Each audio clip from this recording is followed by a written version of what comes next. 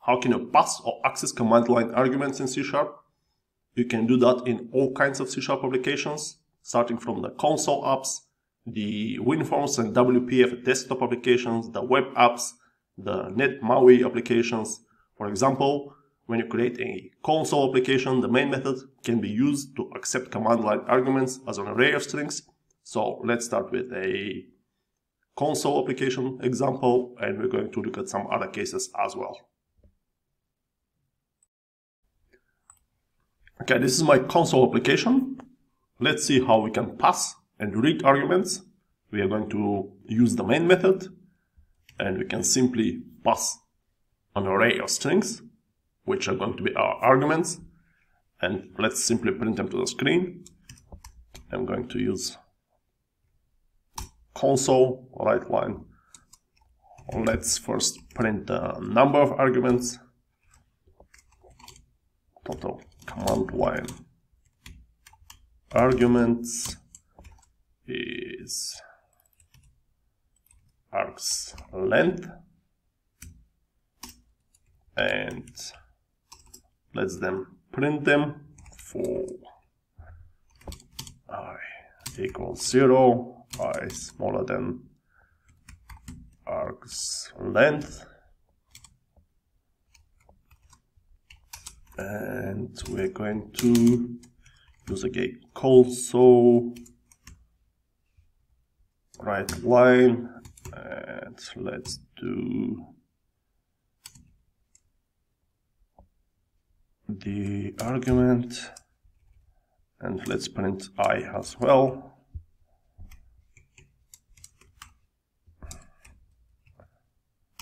Yeah, something like this. So let me run the application, which is called tutorials, I believe. So let's do that quickly, and tutorials, and we can do banana and mango. We're going to pass 2 arguments to our application, and you can see that we have the number of command line parameters is 2, and the first argument is banana and the second one is mango. So this is how you can pass arguments to your application. You can use the main method and pass the arguments as a array of strings, and also read them and print them to the console and use them throughout your application. And next, let's take a look at a WinForms application. And now let's see how we can pass and access the command line arguments to a WinForms application. Let's create our application first. I'm going to use the same solution. So let's go add new project, and I'm going to go WinForms, and this is, let's create it quickly. Okay, we can just leave the name, and we're using net8, and let's create our application, and I'm just going to,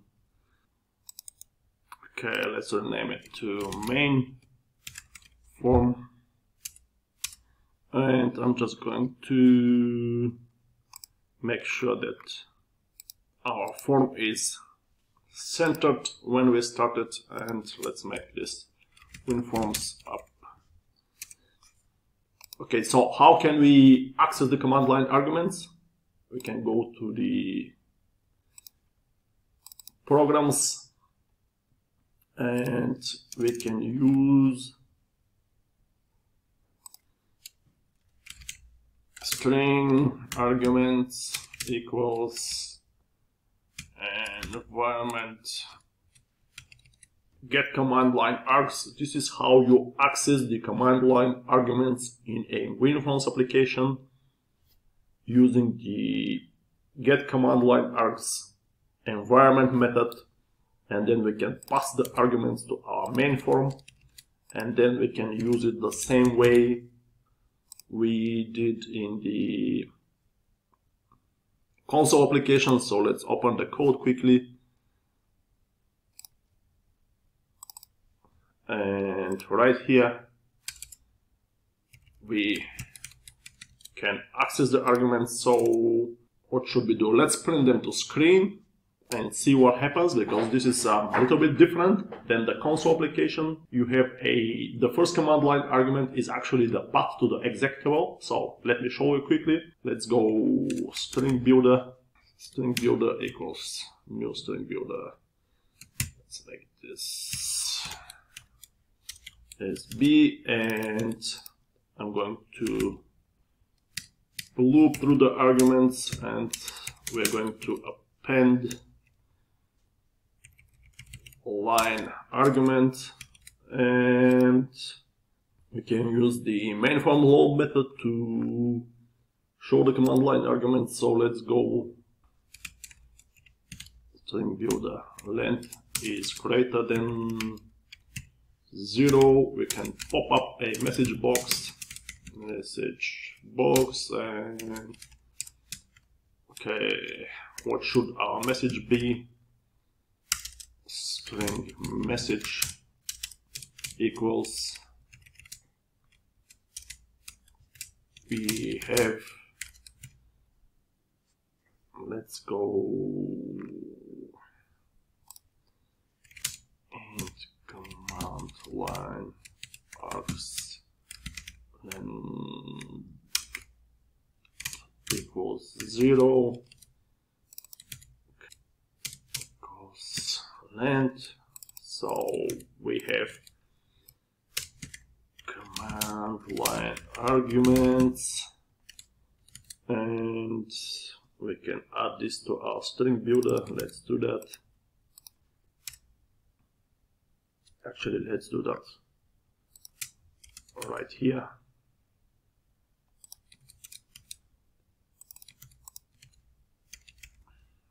Append line message,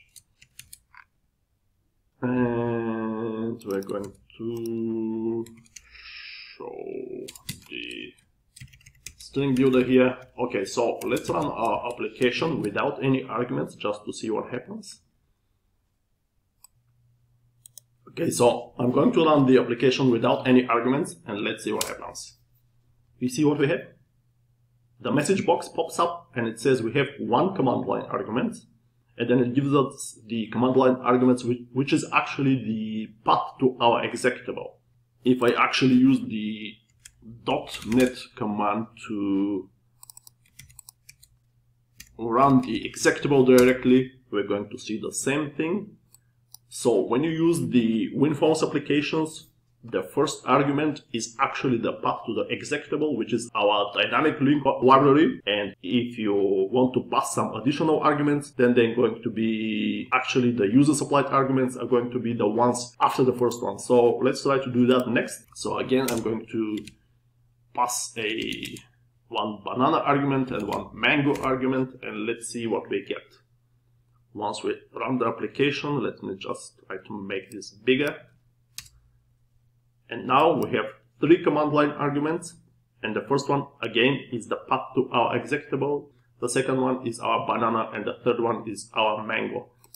Which means that if you want to access only the user supplied command line arguments, you can do that by accessing the arguments starting from the index of 1 and up. So if we are interested only in the user supplied command line arguments, let's change our code to show only that. So we're going to change this to user supplied command line args length, and it is going to be the length of all the arguments minus 1, since we are not interested in the first one, which is the path to our executable.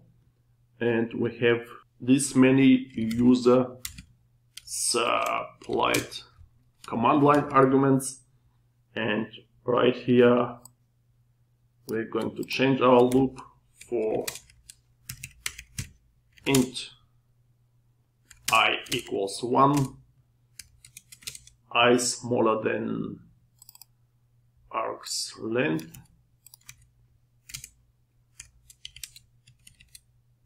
and we're going to go args I, and our application should now show us only the user supplied command line arguments. Now let's run it one more time and see what happens. Okay, let's go .NET, our application name, let's make this bigger and pass a few arguments. We go banana again, mango, apple, and these are only the user supplied arguments. And I need to make sure that this is the executable, and now we have 3 user supplied command line arguments: banana, mango, and apple. Again, if you want to access only the user supplied arguments in your WinForms application, you simply need to skip the first one, which is the path to your executable, and the ones after that are the user supplied command line arguments. One thing you need to understand that the older WinForms applications, the ones that target the .NET framework, for example the .NET 4.8 or earlier versions, do not actually have this first command line argument. So if you are using some legacy applications, some legacy WinForms applications, and you want to pass and read the command line arguments, you can actually use it the same way we did in our console application example, meaning that the very first command line argument is going to be the user supplied argument, and unlike here, where the first command line argument is the executable path. And now let's quickly show how we can store and access the command line arguments in a web application. For obvious reasons, this is far less common as there are other methods to pass any arguments, but in case you need to do that, you can still do it. So let's go ahead and add our web application project to the same solution. So let's go add new project. Let's make it a Blazor web app. We can just leave the default name, and we go next and going to leave it as is. And let's make this the startup project, and we can go to the program.cs file where we need to add the arguments to the dependency injection container. So let's do that quickly. Okay, so let's go builder, services, add singleton args.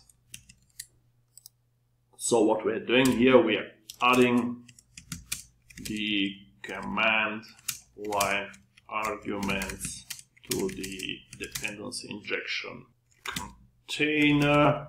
And now let's go to our pages, and we're going to display the arguments, if any, in our home page. So let's do that. Okay, I'm just going to paste my code here. We inject the command line arguments and then we can access them. Let's quickly run the application and see what we are going to get.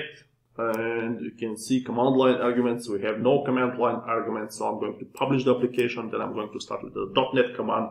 I'm going to pass a few command line arguments, and we're going to see if they're going to be shown on our home page Blazor web application. So let me do that quickly. I'm going to go publish. I'm going to choose my folder. So I'm going to pause the video for a second. Okay, folder next. I'm going to select my folder.